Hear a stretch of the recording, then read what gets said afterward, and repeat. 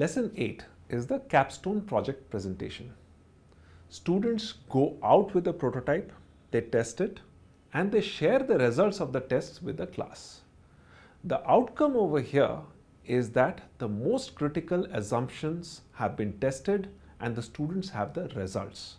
They make a 5-minute presentation on their prototype, the experiment, and what they learned from it.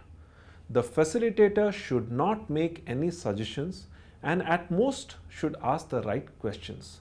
The decision to progress from here should be left to the team. Thanks.